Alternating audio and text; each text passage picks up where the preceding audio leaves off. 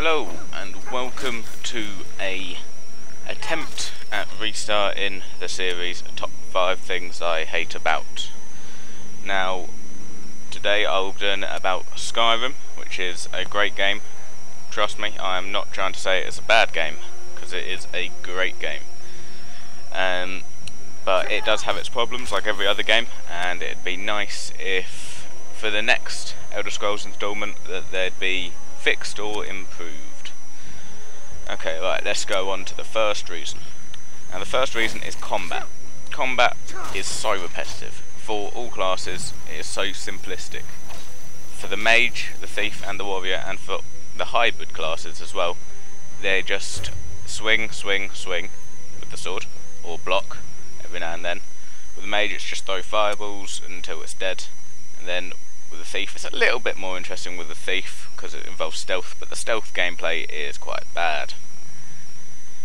Now this it will be hopefully fixed in the next game. I can see them fixing this, but it really makes the gameplay just a little bit more of a chore, if you know what I mean. Instead of going into a dungeon and loving every second of it, you can go through half the dungeon loving it, then through the other half getting a bit bored of it, because the dungeons are quite big in this game. Now, right, number 2. It's too easy. I can play on expert with nearly no fear of dying. I'm not very good. I can see someone who has played a lot of previous installments strolling through this on master with little difficulty. I mean, that shouldn't be available to be done. I mean, if I can go through an expert with little experience of the games, I played Oblivion for a bit, and I've obviously played Skyrim for a bit, but if going through them quite easily to expert, it should be more difficult. You know, I usually play on normal, and that's difficult enough for me. Right, number 3. Dragons are a huge letdown. Now I haven't heard anyone say this, but in my opinion they're a massive letdown. They seem just to be in set places, and as soon as you walk you just see them fly up, swoop around, they land, and then you attack them with a sword. It's boring, you know. I was hoping for something much better. You know, it'd be nice if you could see them flying far away in the distance, instead of having, if you see one, you've got to kill it, you know, or run away until it leaves you alone. But if you could see them in the distance, it'd really add to the immersion, and it'd be a really awe-inspiring sight, if you know what I mean, just seeing a dragon fly in the distance, and it'd really add some fear in the game, because they are quite scary creatures.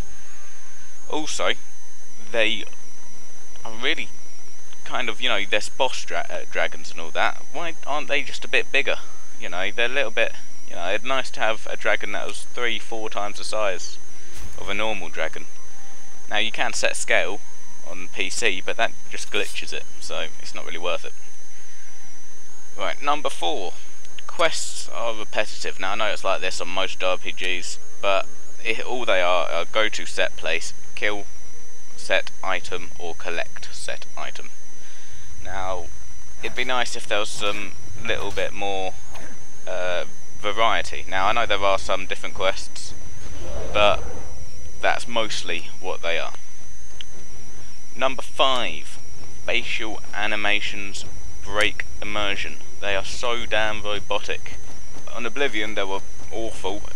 Skyrim, they are still pretty damn awful.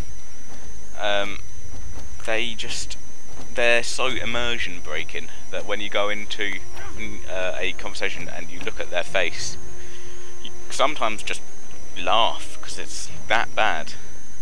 I mean, they're better than Oblivion, yeah, they're not as flat as Oblivion, but they're still, compared to the other games at this time, they're pretty awful.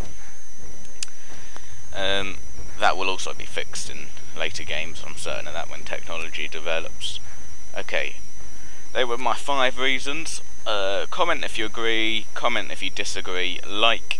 Remember, if you're going to dislike for a decent reason. If you're going to dislike because you don't agree with me, then what's the point in having an opinion? You know, if you try and say your opinion you get disliked, that's, you know, it's a bit silly.